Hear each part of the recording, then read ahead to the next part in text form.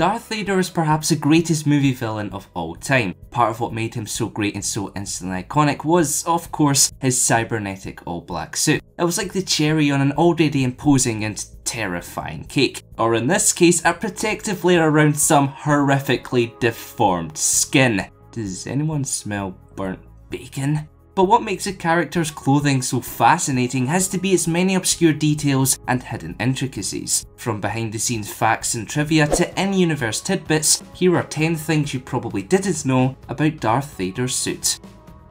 Number 1. Sith enchantment.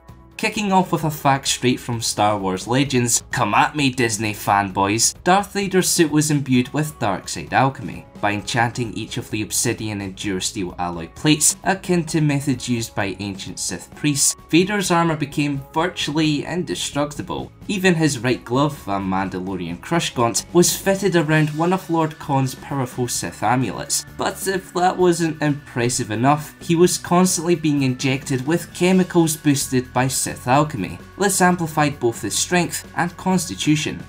Number 2. Magnetic boots. Thanks to Nancy Sinatra's 1966 hit song These Boots Are Made for Walking, we're all fully aware of the primary function attributed to footwear. However, Mr. Don't Call Me Skywalker used his boots for far more than just that. In fact, they were both magnetised to literally keep him grounded, hence his ability to grip onto metal surfaces, such as the exterior of his advanced TIE fighter.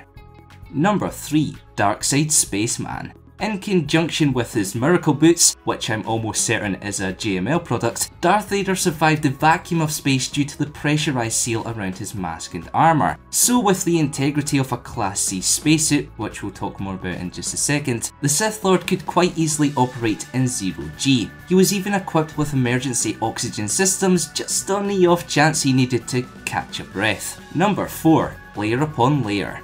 Even at the age of 21, my mother still insists I wear multiple hoodies and jackets when venturing outside. I normally respond, but it's in the middle of summer, to which she replies, we live in Scotland, we don't do summer. What I'm loosely trying to get at here is due to Darth Vader's fondness for stepping out into the vacuum of space. His suit required the same number of layers as those of NASA astronauts to combat the likes of intense cold, blood-curdling pressure, and harmful radiation. According to Star Wars Darth Vader, a 3D reconstruction log by Daniel Wallace, the clothing of everyone's favourite dad comprised of 10 layers divided into 3 categories: a sealing surface used by Imperial officers, materials for impact protection, and a final layer tasked with temperature regulation.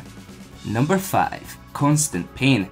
I don't know about you, but the idea of being stabbed all the time seems rather unpleasant. Heck, just being stabbed once would probably be enough to put a damper on your evening. Nevertheless, Big Cyborg Man was constantly being poked and prodded by a series of tiny needles. Whether it be in his mask or the suit itself, neurological and diagnostic data was regularly collected and stored in a permanent archive. To make matters worse, Emperor Palpatine lied about the specific purpose of each needle, claiming that they were merely tasked with injecting a pain-reducing chemical. Number 6. Regular maintenance. Relying upon his suit for day-to-day survival, the co-owner of Breaths R Us was rarely ever seen out with his mechanical shell. Because of this, his internal systems faced regular diagnostic checkups, not to mention regular skin scrubbing. In fact, dead flesh, at least in the early years, had to be removed from where Vader's synth skin met real skin. Essentially, Darth Vader was constantly being maintained just like any other piece of galactic machinery.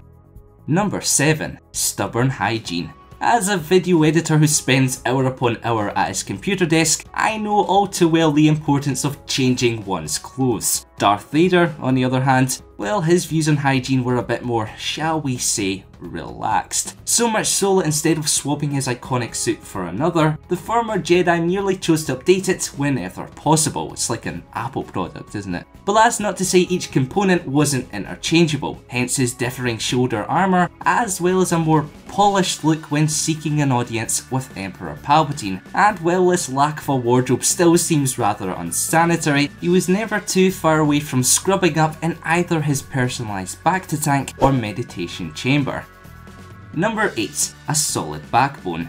For this next entry, I need you to close your eyes. Actually, don't do that. you won't be able to read the subtitles. Ah, the perks of having a Scottish accent. Anyway, try to picture, if you can, Darth Vader floating around on some kind of hover chair. What an entirely ridiculous thought, right? Well, if it weren't for his cybernetic vertebrae, the Sith Lord's spine would have simply crumbled under the pressure of his suit. Moreover, the weight of his helmet was independently carried by his hermetic electrode-studded collar.